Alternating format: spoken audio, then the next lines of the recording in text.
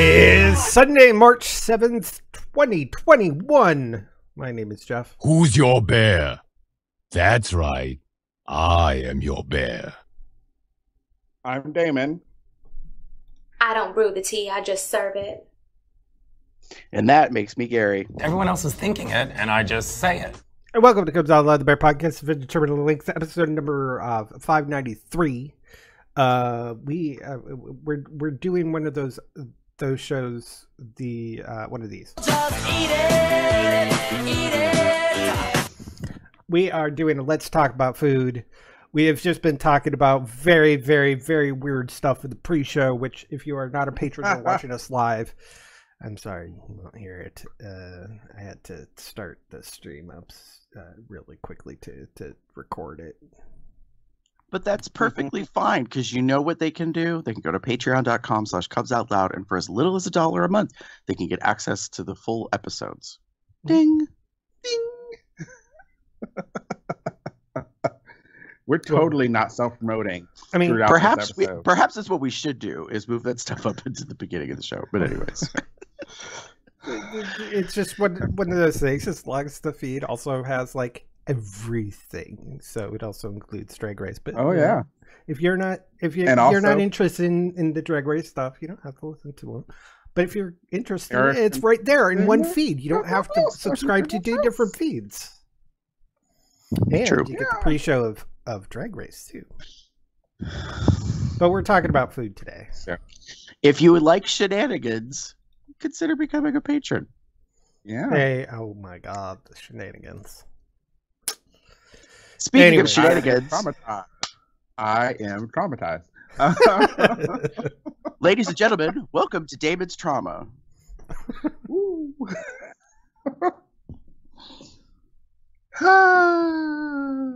But let's get on to topic. Let's talk about some food. Gary, what specifically are we talking about when it comes to food today? Well, some people believe that food is sexy. If you recall, and it's going to take me a moment to look it up because I just remembered, we did not exactly do this. We did a reversal. It wasn't a let's talk about food sexy. It was a let's talk about sex food. I can't remember. It was? Okay. Yeah, I think it was an LTAS. It had right. Pete was his name? Yeah, Uncle Pete was the guest. Well, we've talked about bottom-friendly food. That too. Okay. So you want to know when this was? It Very was long episode COL593. Wow, it's not a palindrome. What is that when the things are rearranged? Anagram? No, something like that. Yeah, it's anagram. Anagram. Yeah. So it was 359, and it's 593. Ooh. It's a little reverse. No, it's not reverse. Play the Twilight music now. But that was when the episode that Uncle Pete and Hadrian were on to talk about the sexual like aspects of incorporating food into your sex play. Yes, that's what that one was about, to kind of generalize it. Yeah. So if y'all go back to 395? Yeah, 359. 359. If you go to 5 years ago. Oh, child. If you go back 5 years ago, when we were younger and, free-spirited and all that, if you go to that episode, you will probably recall that I am not a fan of the idea of sex including food, just because there's a messy factor as far as I'm concerned, and I'm not down with that. Personally, that's just me. However, some people do think that food can be sexy in and of itself. Now, conceptually, this topic was more about like foods that we think are sexy, not foods you have sex with. If that could help folks understand a little bit. Or so if you're a really good photographer, you could take food and put it into the sexies, as they commonly do for sorted food. They say, yes. And now for the sexies. Correct. When they do nice rotating Lazy Susan photography that shows off the dish or whatever, the sexies they refer to there is like what sells the dish, which I mean is kind of true in a way. But the interwebs, the intertubes are just chock full of various articles and things that say, these are the foods that, will enhance your sex life or get you in the mood or, allure your partner. To be honest, most of them I think are geared towards women to turn on their man or something along those lines. So that would be the discussion today, in terms of I guess we could go one of two paths. I'll let you guys choose. Do we want to start talking about what we think are sexy foods, or would you rather talk about the two links that we have and then talk about the thing? I'm about doing the links to kind of inspire us. Okay. So the first link is called The Naughty 9. These sexy foods are sure to get you in the mood. And this is from ffactor.com, some random website, never heard of it.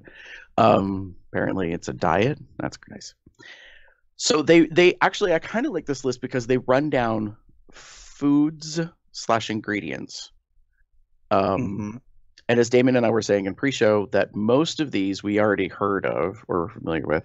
And if you heard the pre-show part about the celery comedy, sorry. That's because it's number 7 on the list. And I will also say I'm sorry because of that we went down this very interesting track. That yeah. It's all right. So if you're watching us on YouTube, you see that there's some lovely like graphic kind of cutesy imagery things.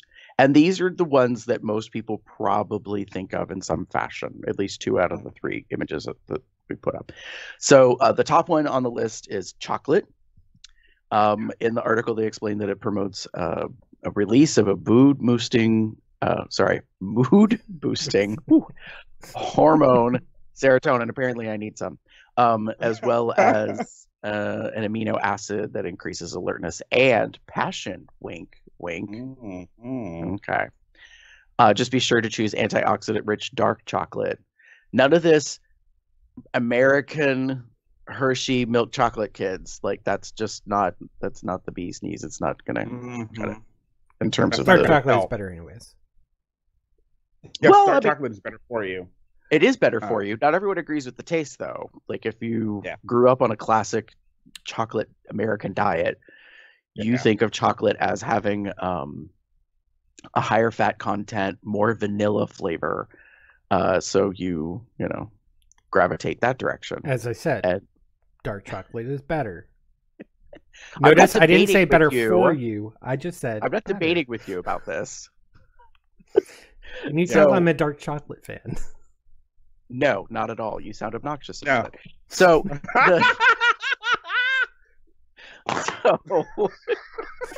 it explains to look on the list of make sure that natural cocoa powder is one of the ingredients. It also goes on to say that it helps and may lower the risk of cancer, stroke, and heart disease. Obviously, this is not a scientific statement, but there is some evidence this could be possible. So chocolate is kind of a classic one that most people think of. Hence, we give chocolates to our loved ones, as a sign of endearment. If you want to, try to make up for being a dick. It's just so you're aware, Jeff. Jim loves dark chocolate, so I always get him dark chocolate on Valentine's Day. He has good taste. Yes, he does. Not gonna say it. Anyways, moving on. Thank you for opening that door, Jeff. Next. We need a derailed sound effect. I don't know what it would be. Like a train. Just anyway, moving on. Next up is one that I've heard of, but I think people are very picky about. Oysters. No. I think this is one of the things where it's like there's some science in the chemical combinations that are part of the food, and some people, especially if they like this food, could probably think of like a sensual date feeding your loved one or something, and it just thing, Interesting. I can kind of see how that could work, but I think this is probably a chemical thing because this is disgusting. Well, yeah. So it goes on to explain that oysters are rich seafood. Yeah. Well, and I'm kind of in that same camp. I'm not much of a seafood person, so I'm a seafood fan, but not oysters. No. See, if that's the thing is this could be kind of a guess. If you're wanting to date somebody and think about sexy foods, you probably want to know whether or not they're into oysters. The article explains that oysters are rich in mineral zinc, which is associated with male fertility, potency, and sex drive, and that zinc promotes a healthy metabolism and a healthy immune system. So it explains if you slurp just 2 oysters, that you've got enough of the daily requirement. So it is not that you have to go to an oyster bar and shuck down a couple dozen. Yeah.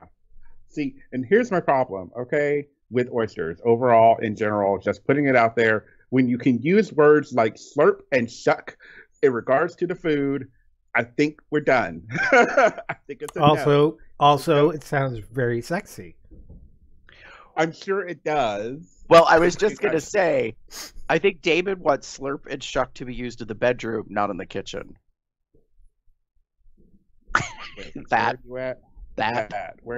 Where are you at in my video? Are you? Wait, you're. Dad, you're down. Lower right. Yeah. Lower right. There you go. that right there. Gary is down and to my left, and to you, he's down to your right. So, so oysters is kind of a classic food that people think of. Next up is strawberries.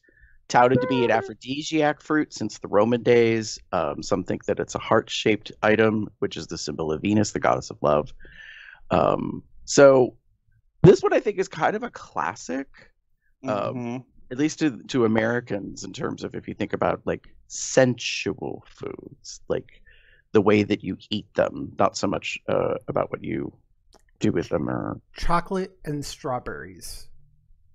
Possible. You get 2 of these foods all in one. You see the chocolate fondue fountain, and then you take some strawberries, and one loved one dips the strawberry and feeds it to the other one. It's just so romantic. Yeah. I don't know about for your 2 areas, but around here, chocolate dipped strawberries are a big frickin' deal. And usually Valentine's Day is a biggie. I'm trying to think when else. Probably Mother's Day. Those are probably the 2 big holiday times of year that the local chocolate shops, that's a thing that people do. They go and they get chocolate dipped strawberries. But chocolate dipped strawberries are volatile in that they have a very short shelf life. The strawberry fruit tends to start breaking down, I don't want to say immediately, but within short order. And so I've known people who have made chocolate dipped strawberries or worked for a local company that made them, and then they ended up with the leftovers that were going to get pitched because they were going to go bad. So I will say this. That's not necessarily a bad thing. Free food. Free food is always good. That you like. If you like it, especially. Yeah, I'm not going to mention that because that sounds creepy considering the topic. Now I want to know. Yeah, that's more intriguing that you edited aloud. I'm sorry, I said that too loud. Well, fuck it. So for a while, my mother would send me chocolate dipped strawberries for like Valentine's Day or I think usually Valentine's Day. She stopped because I told her to. Because while I love chocolate and I love strawberries, getting a thing of like a half dozen or 8 or 10 of them, like if you go through like Sherry's Berries, if you know that site, and you get like a whole bunch of them, I can't eat them all. It's just me. And this was when I was in my apartment, kind of thing. So it's just a lot. And like you said, they do tend to go bad or break down quicker. And no one likes a soggy, like mushy strawberry. I don't know about you, but I don't. I mean, if they're preserves, sure, but that's also made to be that way. It's intentional. Yeah. Sorry, for the intended purpose. Yeah. Okay. I swore you were gonna say bottom. No one likes a soggy bottom, anyways. Or a dusty muffin, for that matter. But yeah. So strawberries are a thing. Next up, hot spices such as cayenne, curry, cumin can make you feel warm, relax the body. Capsaicin, the compound that gives chili peppers their kick, can increase the heart rate and trigger the release of mood-enhancing endorphins.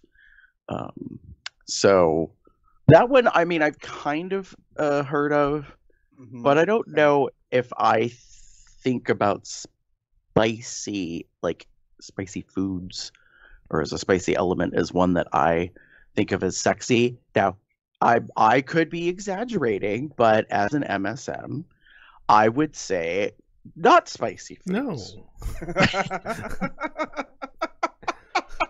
For completely different reasons. As my former roommate used to say, ooh, that's a whole burner. Because his philosophy... I was going to say that. That's kind of true. His philosophy taught me, if it burns going in, it's going to burn coming out. Feel the burn, honey. Feel the burn. Now, some may be into that. You do you, boo. If that's your... This is true.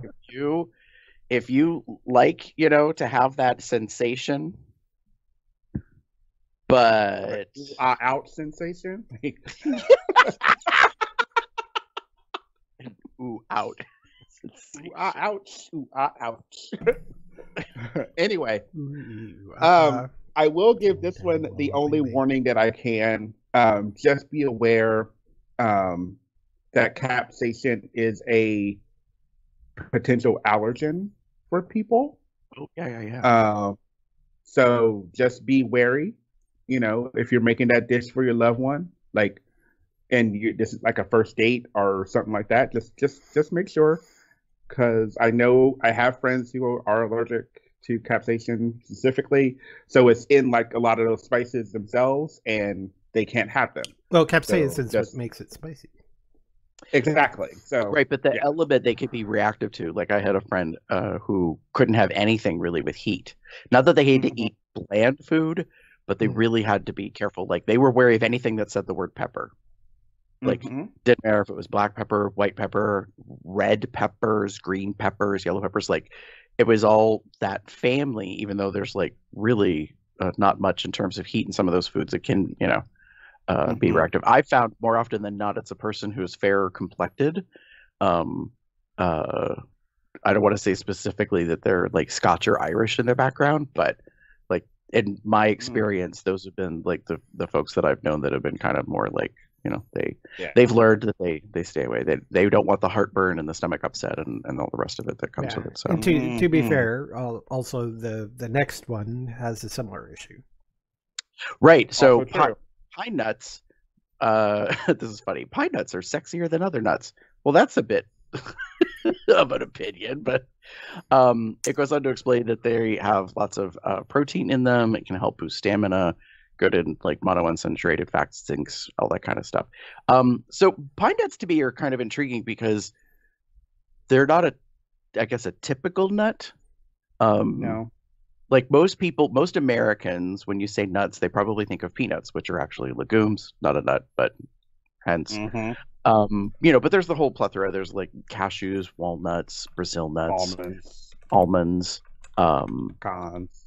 Yeah, pecans and macadamias. There's a ton. Hazelnuts, filberts. Sorry. I personally, what's that? Pistachios.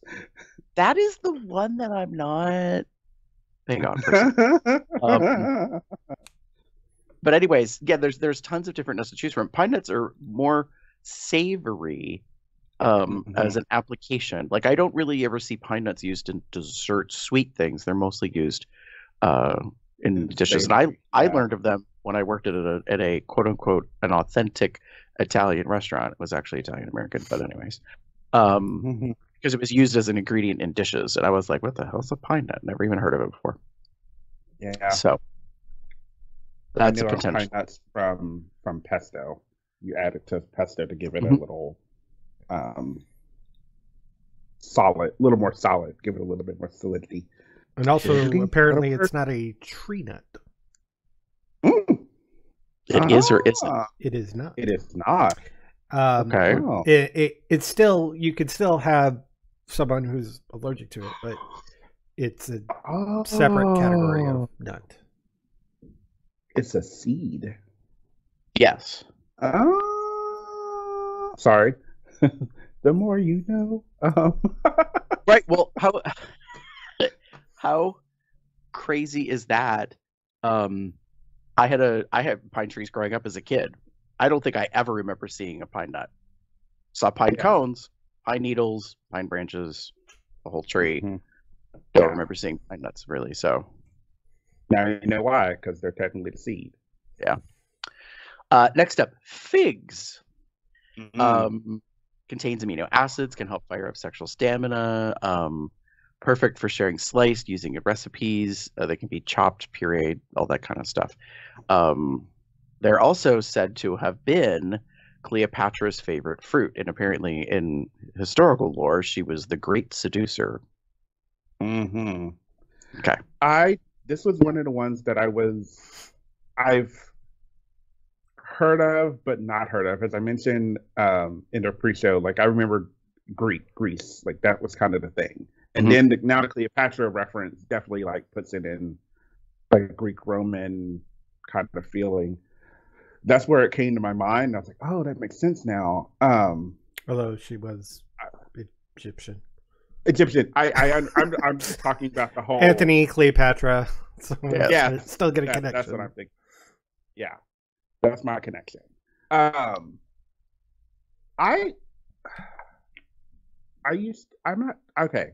I love fig. I think a lot of us know of like fig Newtons, and I want to be like that. Like, that's not the only like fig. That's not sexy, boo. I don't think so. Like fig Newton to me is like cookie you get when you're a baby. Like no, it's delicious. I know they're delicious. Don't get me wrong. I'm saying like I get it. Like they're good. I'm just saying like when I think of like if you think of fig and you think of fig Newton, you don't think sexy. Well, you don't think it's sexy. I could see it sexy, even if in fig Newton form. Although I would go more direct fruit, but yeah.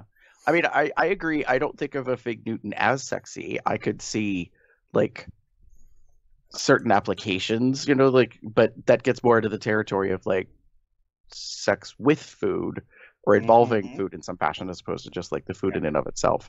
And I will say this because I don't know for certain. Figs have these tiny little seeds in them. I was just thinking, David, when you were talking about figs, I was like, oh, I would be more concerned about someone who has diverticulitis or IBS, something along those lines with their gastro that they may have to not have fig. Yeah. And you have to be really careful. Although it's not as bad. So, okay. As someone who recently had a bout of diverticulitis, I'll go through this really quickly.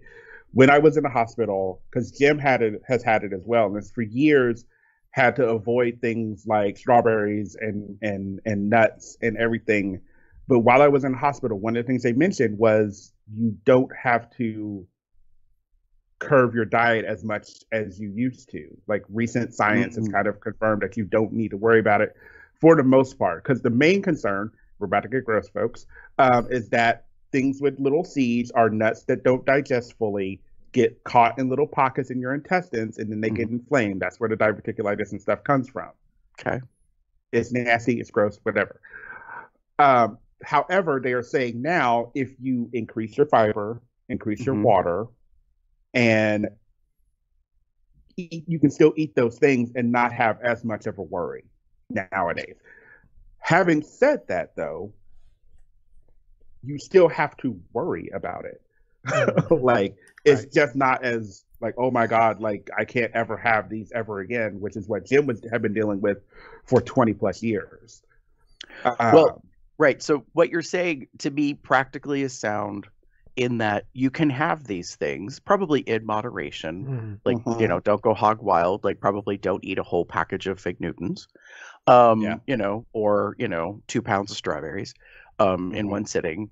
Or if you do, at least balance it in terms of like fiber, because the fiber is going to allow like your GI tract to help move things along. And theoretically, fiber that is insoluble, in other words, that like gives you the stuff that you excrete, theoretically, it will help bring along or track with it the stuff that causes the diverticulitis. So that all makes sense to me. Falls into the next one. Well, so true, Jeff. So fair. For those that don't know, as a little bit of background, going on 11 years ago, I was diagnosed with colon cancer. And so I had surgery and some stuff. So I learned a bunch at the time about some different aspects of that. And I've always been more interested in GI health because of that kind of stuff. And once you've had a thing with GI, you kind of tend to pay attention. This isn't meant to be gross. You kind of pay attention to what comes out because it is an indication of your personal health. And you can look it up online. We're not going to get into it, but there are color codes. There are things about the shape and like consistency and all that helps determine like if you're having some issues. And I highly suggest people just kind of get yourself a little aware of that because it can be very helpful because then you kind of know like, okay, is this normal? Is this not normal? That kind of thing. And it helps when things change color and you're not necessarily prepared for that because then you're like, okay, am I dying?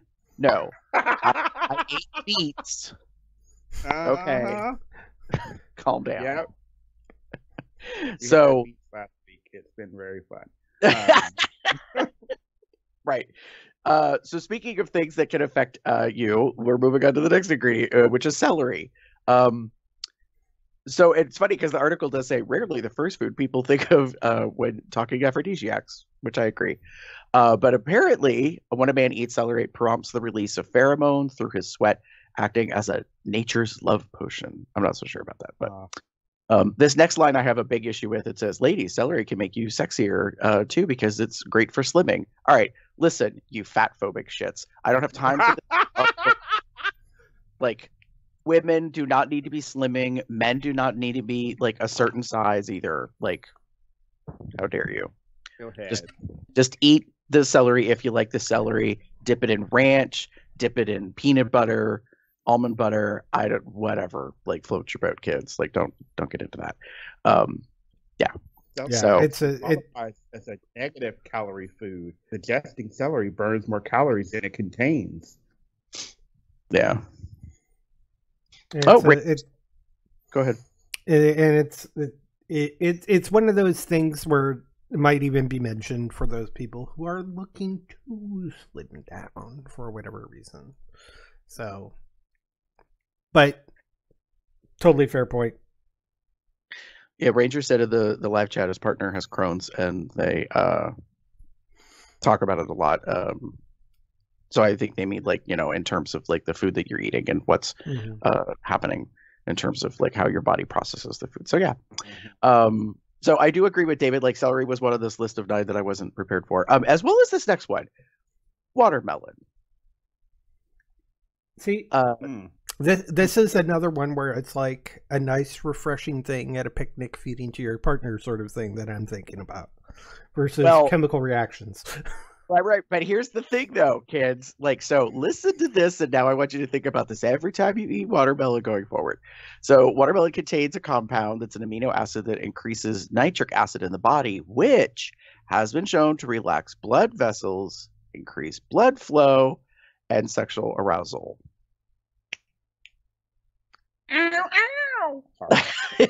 So it says the fruit does more than get us in the mood. It gets us going thanks to a potent array of antioxidants, vitamins, and minerals. So I will tell you this. Every time I've eaten watermelon in my life, I am not like feeling all horned up afterwards. I did not ever make a correlation, a connection between the two, and said to myself, like, let me have some of that sweet, melon fruit, and then, find myself with an erection I know not what to do with. Like, that's just not a thing that's happened for me. You okay, David? The way you're saying it, it's just very... But now every time I go through the store or the market or whatever, and I see a watermelon, I'll be like, hey, baby. I mean... Stop it. I mean, it is a big fruit. I mean, yes. Hey, which can be very punny if you think about it. When bear events come back around, bitches, you watch. Watermelon's going to be the thing. Watermelon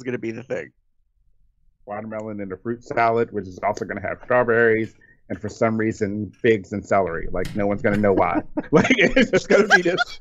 Well, celery is a vegetable, so it doesn't really fit in a fruit salad, but, a fruit salad of strawberries, figs, and watermelon.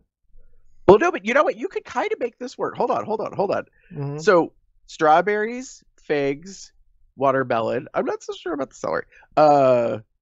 Could be blended into like kind of a salad. You could have like a very light, like chocolate, kind of shaving powder potentially with a little cayenne in it. You've practically served up a fruit salad that like has most of these items. Well, and putting some cayenne into like it. If you look at AB's Alton Brown's cocoa mix that he has on one of his Art of Darkness episodes, he always adds cayenne to chocolate because they complement each other. So yeah, maybe. So there's some big potential. Last on the list, avocado. And we're not talking toast, kids. So I didn't know that in Aztec, I'm not even going to bother to try to pronounce that. Apparently in Aztec, avocado, that pronunciation means testicle. And then the next part is great. So there's that. Avocado? I can pronounce the last part, coddle. Avocado? Anyway. Yeah, that's why I wasn't going to try. It's kind of like avocado with an accent. Avocado. Let's let the non-speakers butcher the hell out of it. Yeah. Fact. So, apparently, avocado has high levels of folic acid, vitamin B9, which increases energy, B6, which has been linked to increase in testosterone production. Great source of energy-sustaining fiber. So, I love it. It says, so we cool with guac being extra? Yes, very okay with that. Just, you could make your own. It's not that difficult. I mean, and you could probably fit some celery into a guacamole. Yes. There you go. Take a celery stalk, dip it in your guac. Chow down. There you go. Mm-hmm. Chow down and get. You know how they peanut butter and celery has been used. You could use guac and celery. Oh, girl.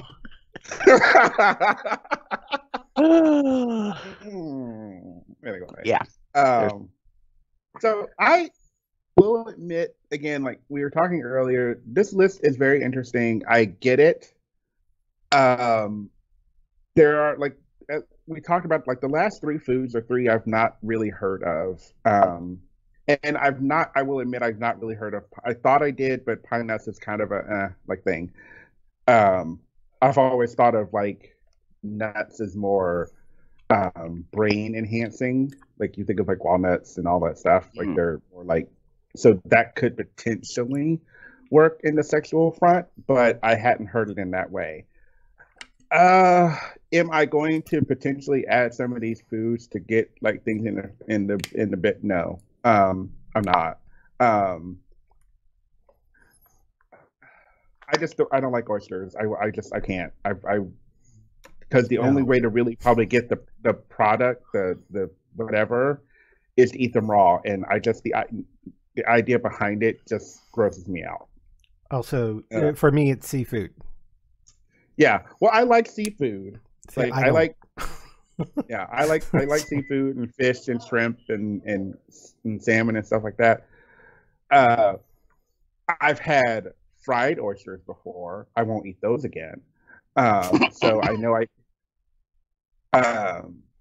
and I can eat like fried clams. Like if it's fried, I'm okay, because usually a batter and whatever just makes it all the better. But other than that, no. You should go to Minnesota State Fair. Fried Oreos.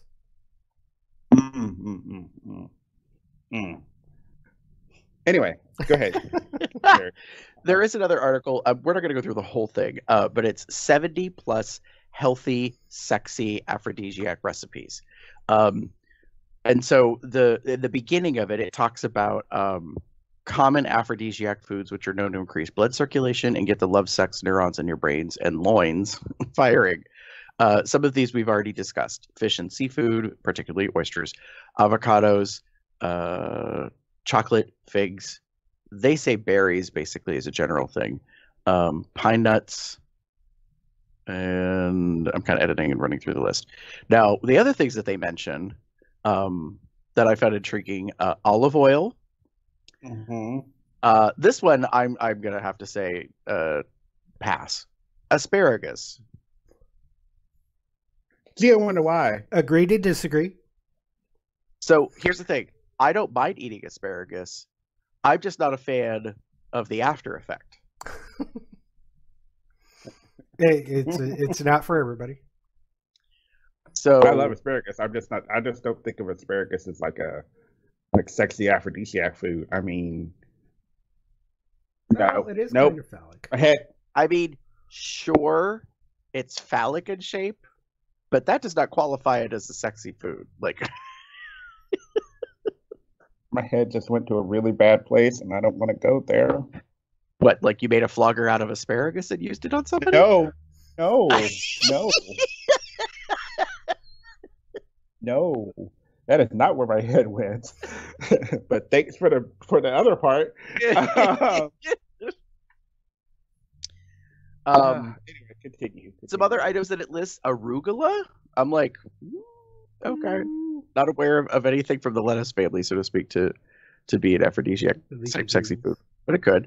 All right, so the next two, separate or combined, I can understand. Bananas. Like, I'm sorry. At least in American society, we are big old perverts. And anytime you see somebody putting a banana up to their mouth, invariably people are supplanting and putting a penis in place of the banana. Yeah. That's just... You know how many videos there are on Twitter and Tumblr and TikTok and whatever of guys doing the whole like taking a banana and like shoving it down their throat to show how much. Yep, just so how much they can take it down. Like we've seen it, we know it. So like, there you go. Like that's that. Hey, if you're into advertising, good for you. I mean, because that's really what you're doing. You're promoting your own skills. Personally, like I'm one that kind of would. I mean, I would. All right, there would be a brief moment of like probably like, oh, look at that, and then I'd be like, and like, first of all, I'm not that big, So that is not going to happen if we're together, just for the record. So that's not a skill that's going to be applied in this moment. Just say it. So. Also know bananas have a natural curve to them that can go down easily. Just saying. Which most penises don't have. A little softer too. Also that, but true. Anyway, just because you could swallow foods whole does not necessarily mean that I'm impressed personally. And I would be slightly concerned for them, because I will just say this. I'm going to leave some details out. Someone who is close in my age and my family did confess to me that they don't have a gag reflex, and that is problematic sometimes when they eat, because sometimes they end up swallowing food before they're done chewing it. Mm. And I was like, well, that's a fact I didn't know. Sometimes there is a point to have a gag reflex. Well, I've always said, like, hand to whatever you believe in. I have a gag reflex, and I have no qualms about that. Like, I don't advertise it, but I don't like shy away from it. Like, some people are like, "Oh, I have no gag reflex," like it's a big advertising opportunity. I'm like, I'm okay with having a gag reflex. It's the way my body's supposed to work. It's supposed to tell me, hey, this probably should not be going here. And it's not so much that.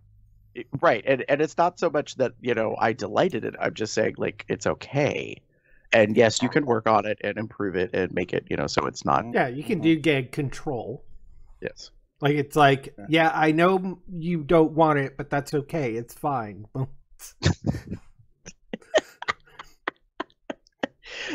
Nice. You don't want it, but you do want it. So after bananas is honey. Honey has many different uses. This is one of those foods that I think people want to take into the bedroom or wherever they're going to be freaky, and I'm like, I'm just a little too sticky. See, yes, it's not the sticky that I want. The type of sticky that I want. Yeah. Fact. My thing is, I'm gonna need a shower. Like, just gonna have to shower. But anyway, that's what that is. Other items, artichokes. So I vaguely recall this as like as a previous like thought or memory or idea or whatever, that artichokes are considered like kind of an aphrodisiac ingredient. But I don't know if it's because of the artichoke, like, which I think artichokes are a fruit, because of like how they're composed and like, what you go through to get, the edible parts of an artichoke. I don't know. To me, that may be a thing. I have to look up whatever the hell this thing is. The next thing, maca. It's a plant. Never heard of it. Artichokes are vegetables. Okay, fair point. The next item that they listed was maca. It's a Peruvian ginseng, apparently. Native to South America. Never heard of it before. But you could get supplements of it. Yep. Interesting. Okay, there we go. Garlic. No. This is in regards to chemical reactions inside the body, not how much it exhausts, per se. Although I love the smell of garlic, so each their own.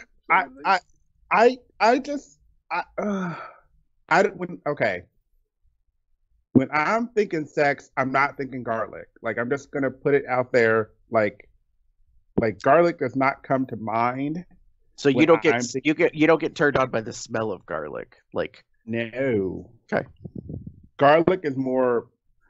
Okay, let me rephrase. I like the smell, like Jeff. I like the smell of garlic. I like it when it's cooking. It makes me hungry. just not hungry in that way. Let me guess. You get hungry, but you don't want to be a cock gobbler. That's the distinction. That.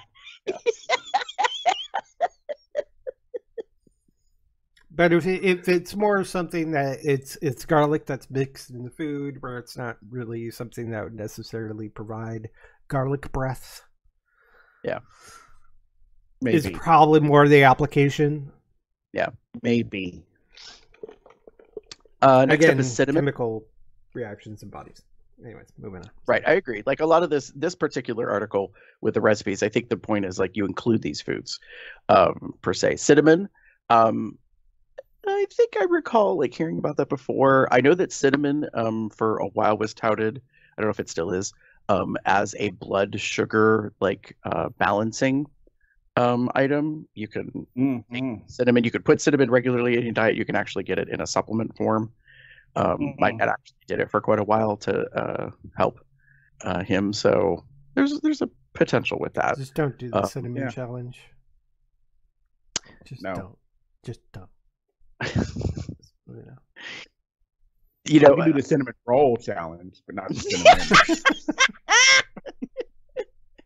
David's like, you could do the Cinnabon challenge.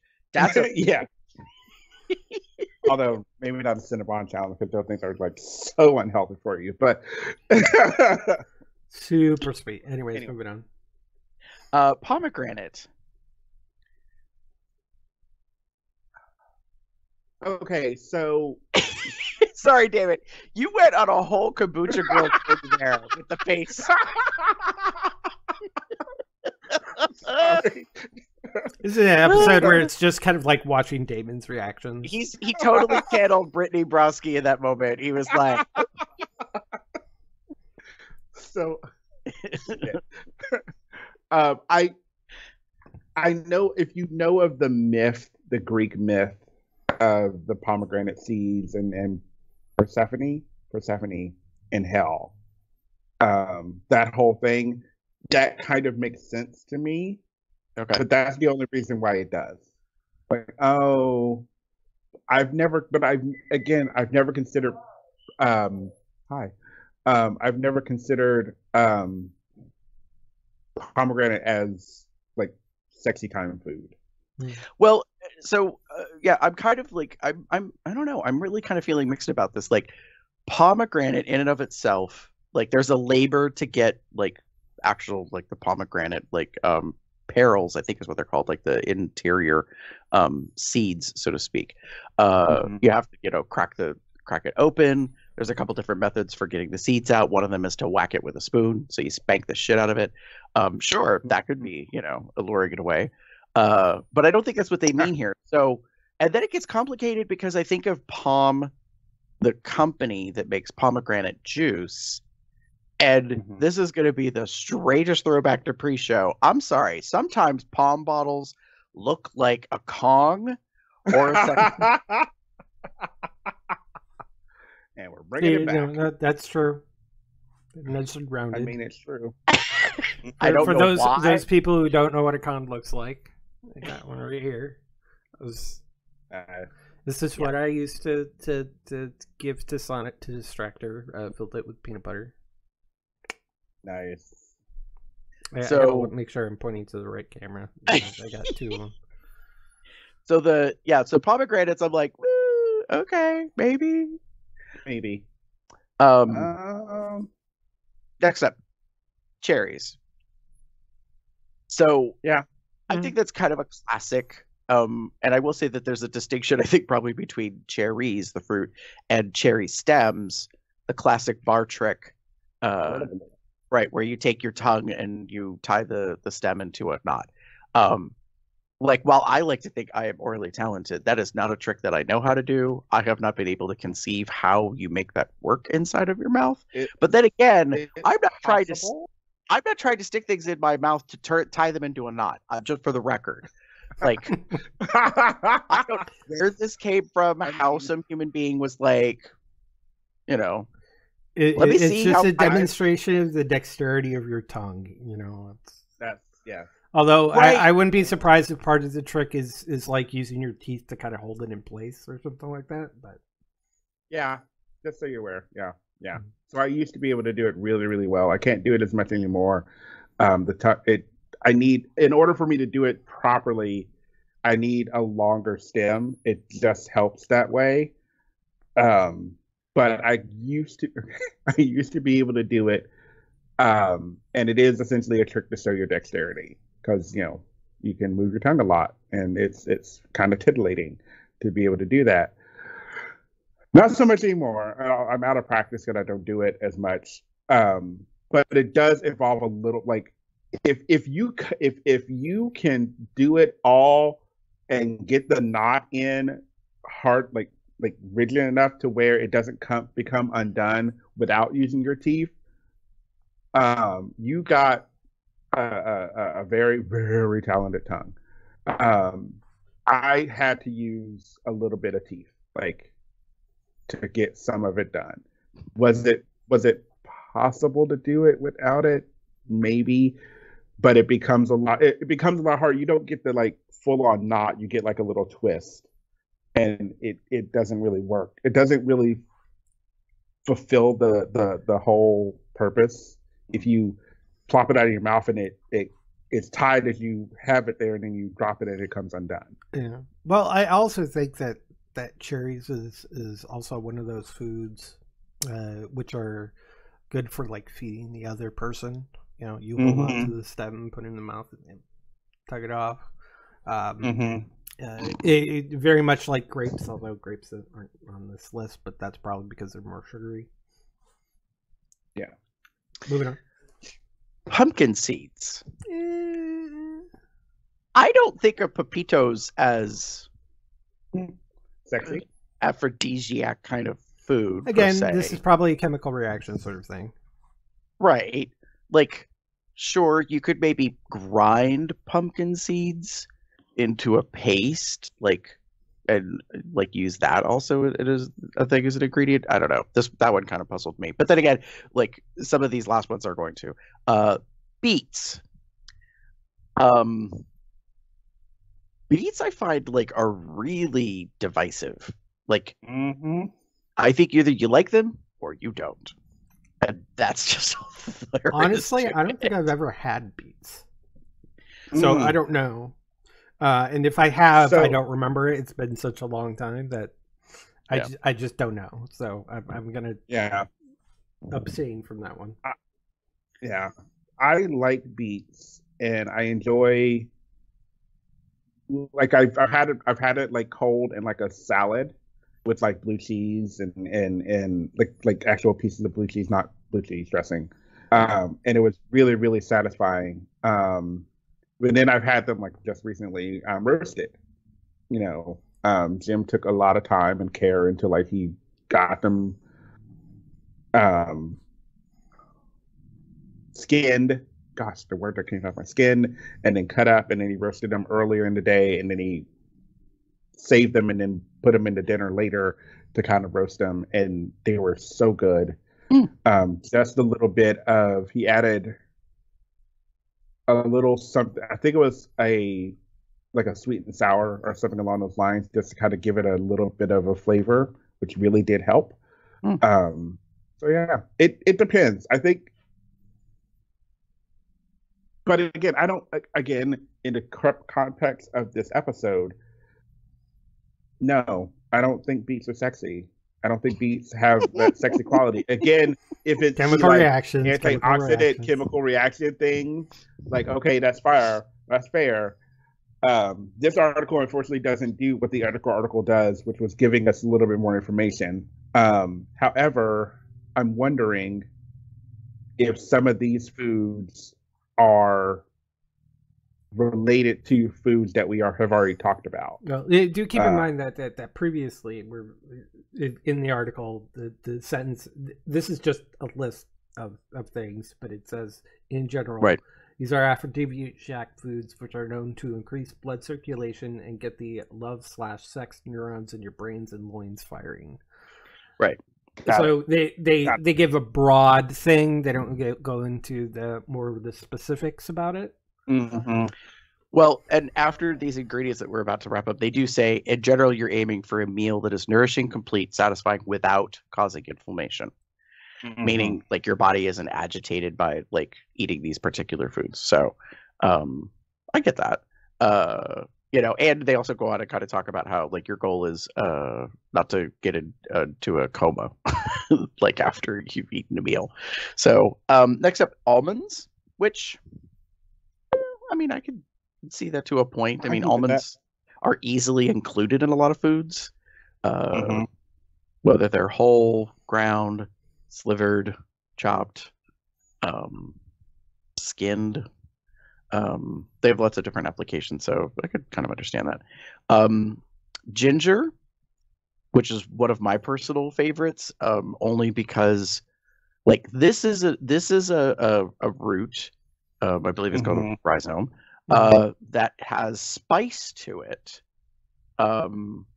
and has like I believe lots of antioxidant factors and stuff. I personally like it. Like every once in a while, I'll kind of have a mood and I'll go buy just plain ginger root, and then either juice it or chop it up finely, or you know, use a grater or whatever to add to different things. And if I juice it, then I tend to add it to like water with lemon and some honey.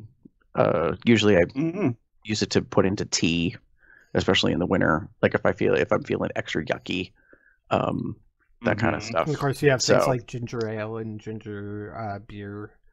Yes. I'm one of those people that likes it on. I don't mind hot. Like when people talk about like drinking ginger ale or ginger beer, for an example, I'm okay with things that have a kick.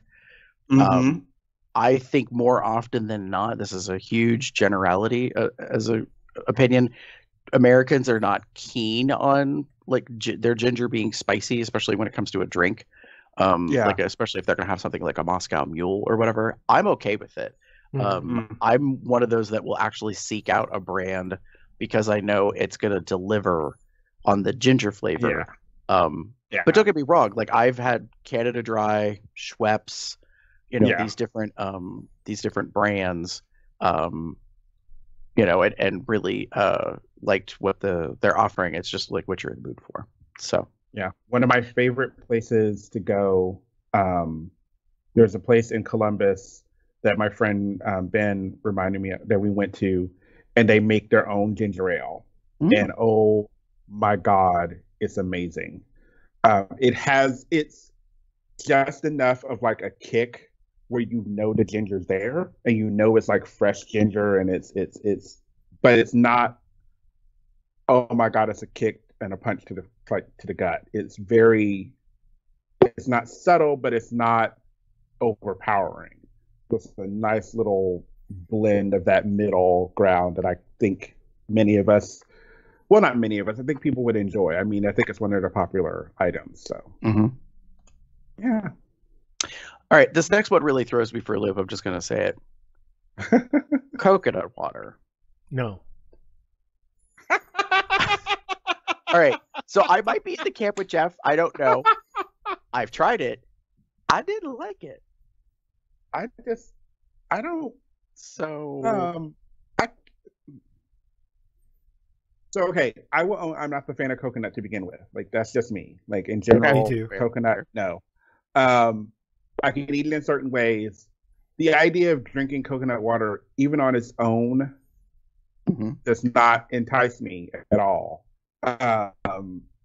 Having said that, I have seen coconut water be used as an ingredient to make something else, and been like, okay, that makes sense. No, that was coconut milk that Starbucks used to use.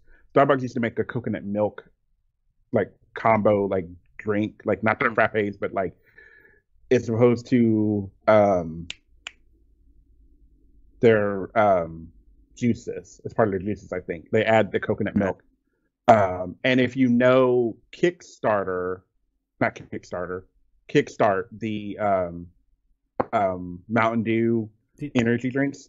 I think those have coconut water in them. Really?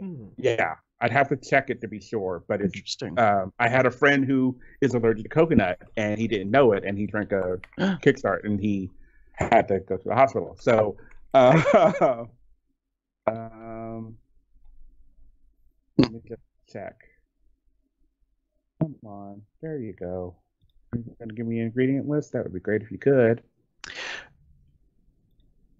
Yeah, that's really interesting because I don't think I've had any of those, the kickstarts.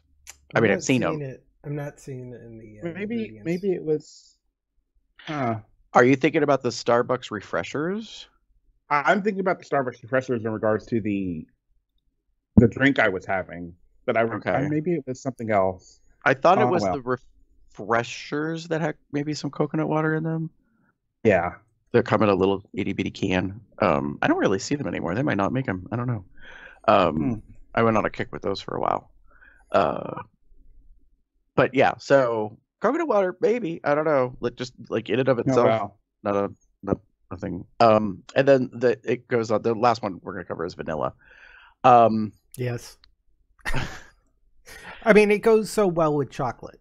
It kind of is running along the lines of what chocolate does, and vanilla is very much more of a flavor enhancer. Well, it has a flavor in its own. It also enhances other flavors, right.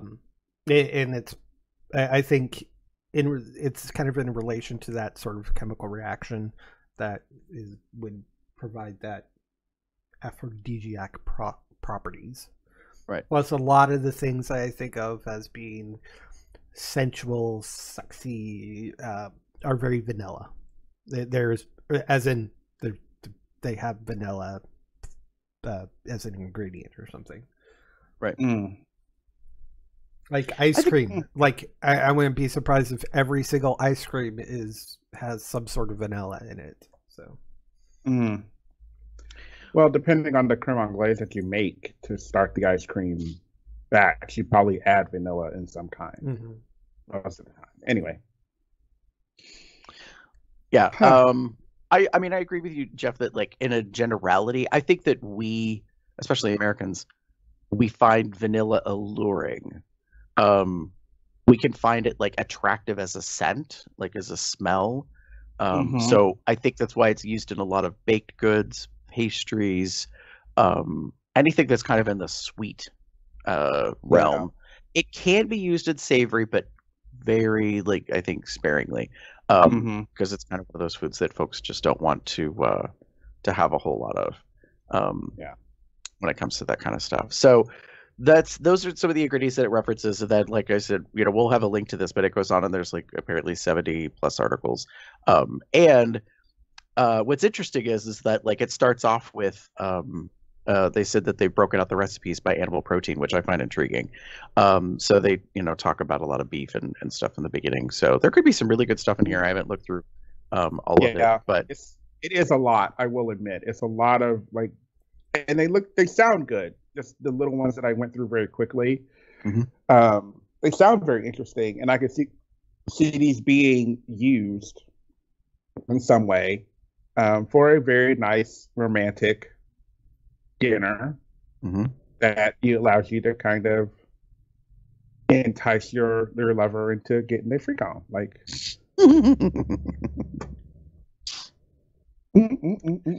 So now that we've gone through the articles, was there anything that we did not discuss that you have thought of, or personally you think of as like in terms of like a food that is sexy, whether it's like the actual eating of it or the taste or application, I guess?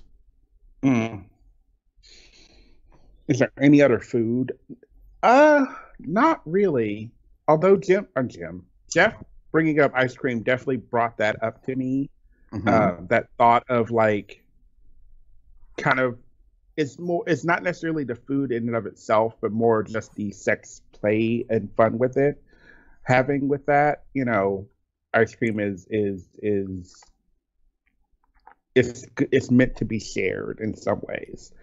It's you're licking it. It's very just that kind of like, moments and feelings that kind of can entice the senses a bit.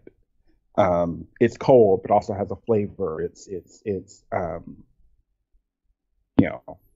you can add things to it like chocolate or strawberries or hell, watermelon. I don't know. You can have a watermelon sherbet and be like, oh yeah, those kind of things. Right. I will say this. I think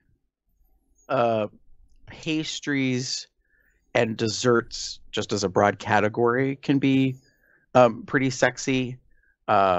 Included in our graphic is a donut with icing that's dripping off of it. Notably, the image that I picked has a figure coming through the hole. There's nothing suggestive about that at all. No, not at all. Thank you, David, for the demonstration, the visual. For those listening to the audio version of the podcast, they're like, what in the world? All right. Like, not so many fingers.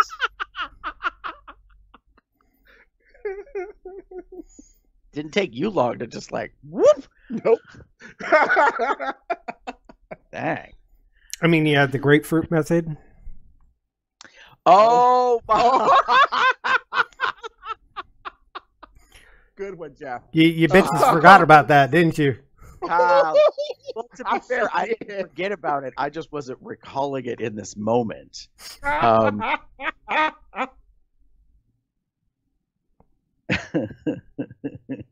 If anybody wants to know, just search YouTube for grapefruit method.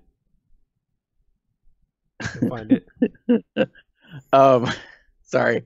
I was just catching up on the Telegram chat because I missed the most recent messages. All right. Yeah, the good old eggplant. Mm-hmm. Although I think that's more of the emoji than it is the actual eggplant.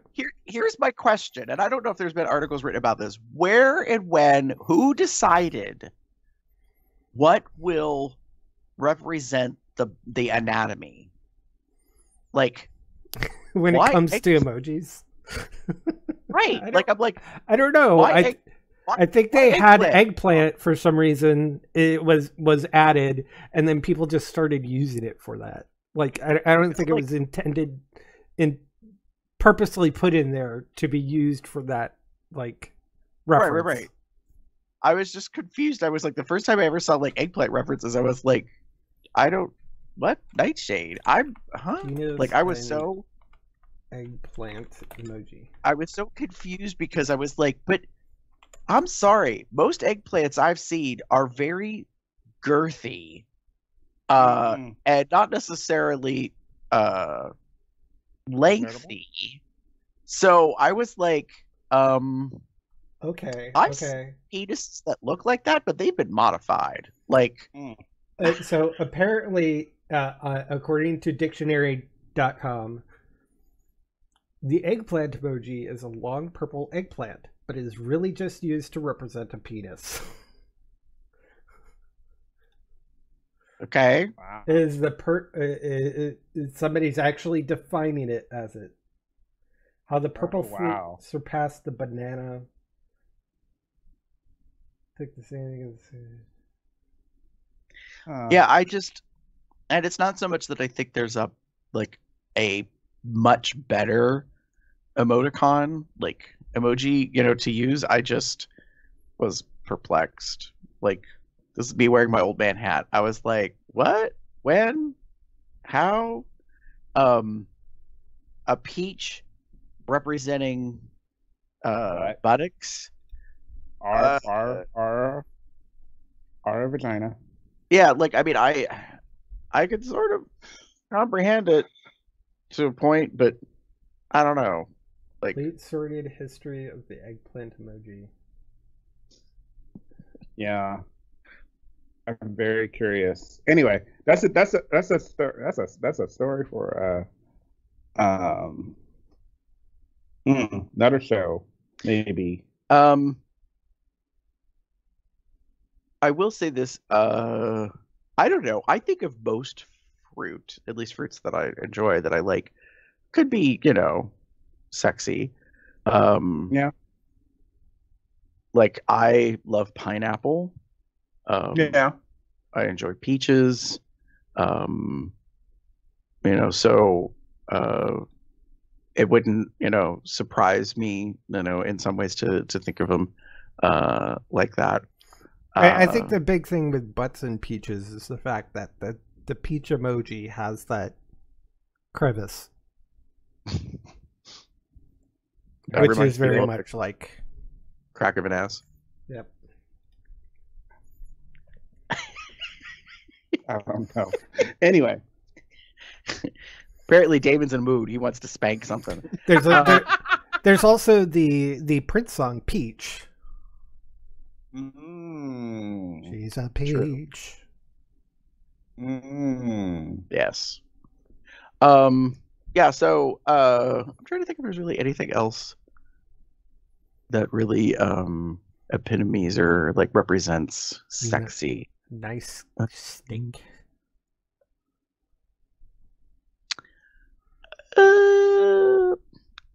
So like this is not aphrodisiac. This is stuff that if you're trying to woo me, this is some of the things that would probably do. Okay, so that being the case, like if you want to like, and I'm not saying this is going to get me in the mood, but if you want to have an expression of love, make me some killer mac and cheese. Like, if you can make the mac and cheese the way I like mac and cheese, and I'm just going to say this. So, since we're having a let's talk about food, I'm going to diverge for just a second. Yeah, sure. If you want to fall into a YouTube rabbit hole, there's a whole collection, a whole like series, whatever, of videos that you could watch of people commenting on other foods that have been made in the same grouping. So, like, abuelas talking about tamales. You know, I don't understand tamales.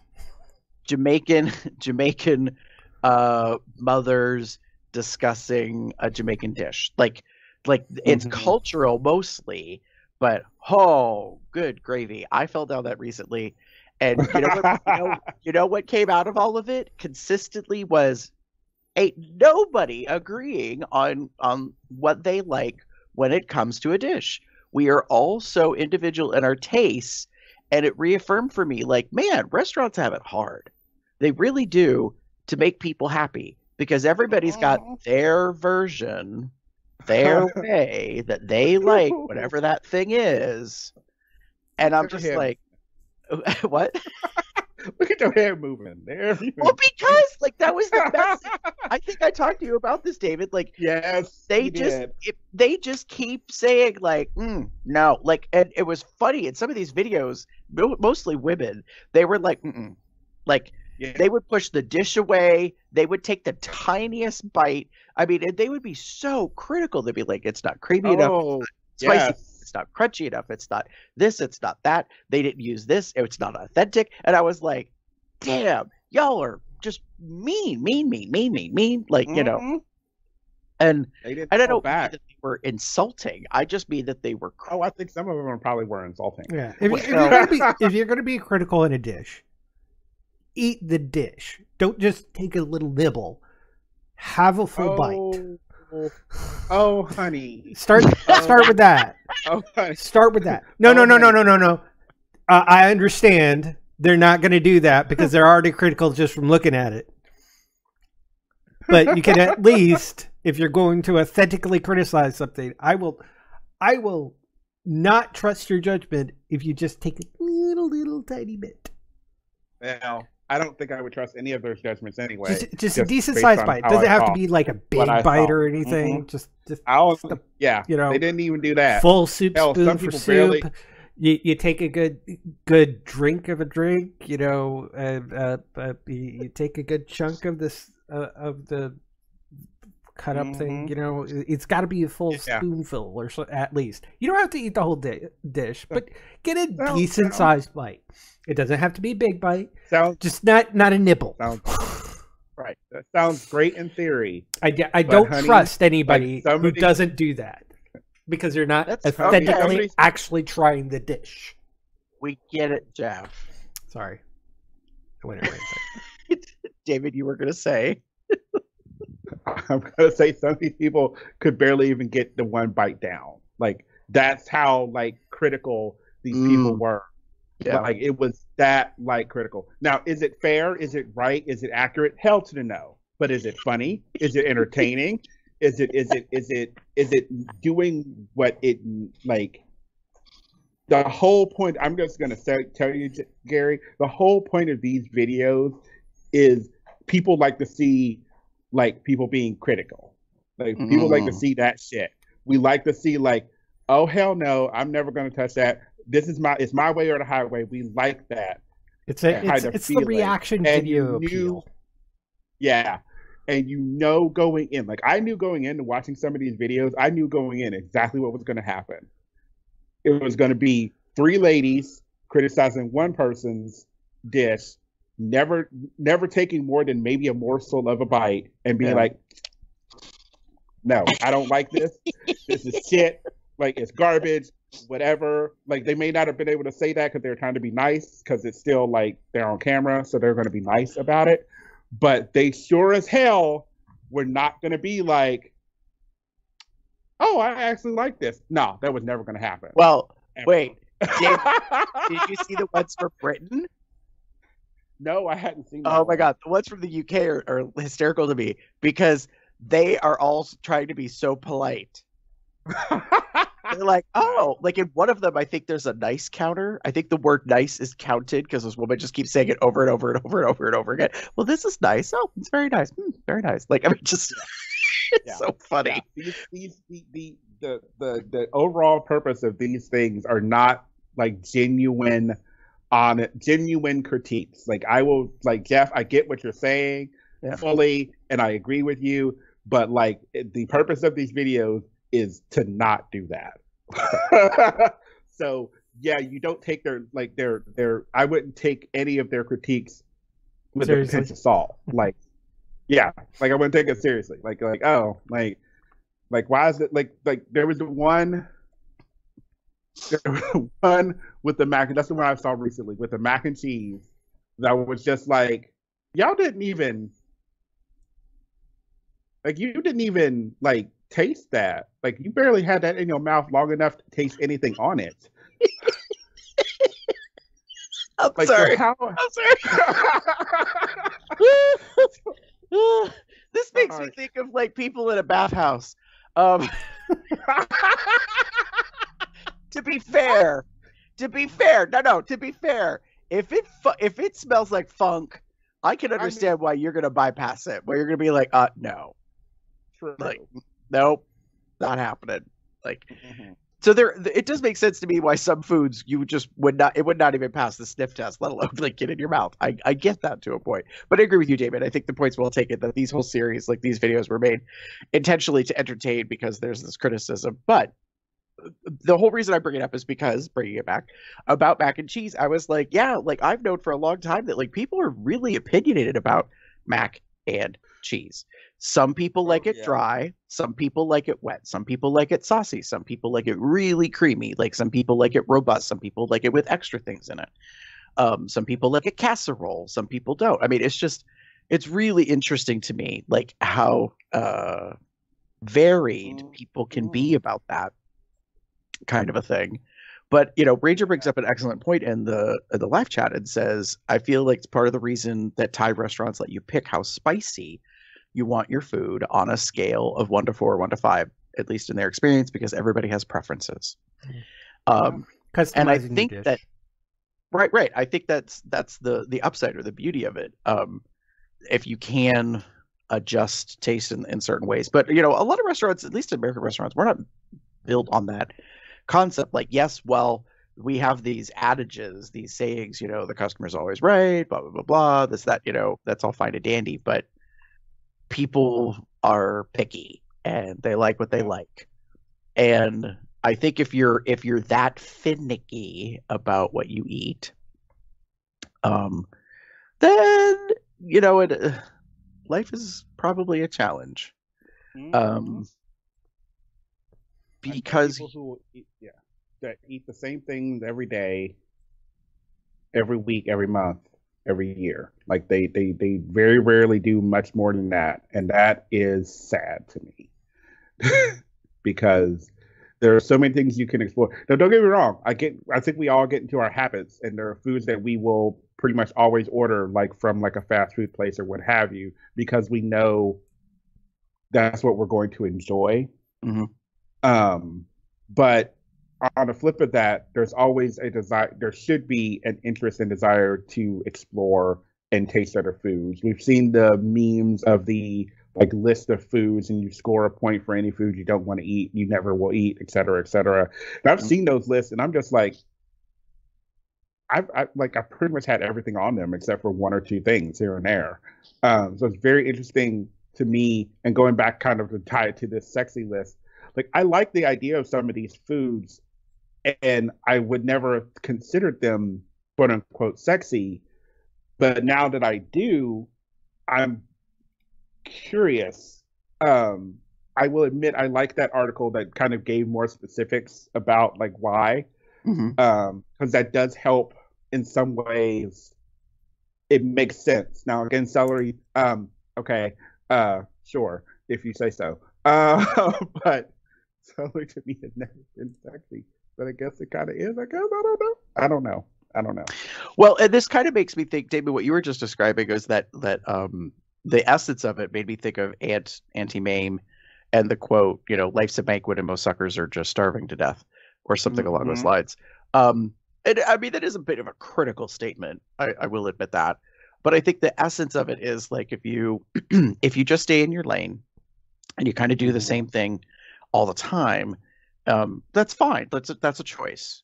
However, if you expand and broaden your horizons, try different things, go other places, I think you will find like that you will have some pleasant experiences.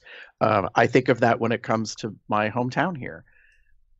A lot of us who have gone away and come back, who have traveled, who have lived in other places, seen other folks' cultures, even if you haven't really left the U.S., you know, the U.S. is pretty big.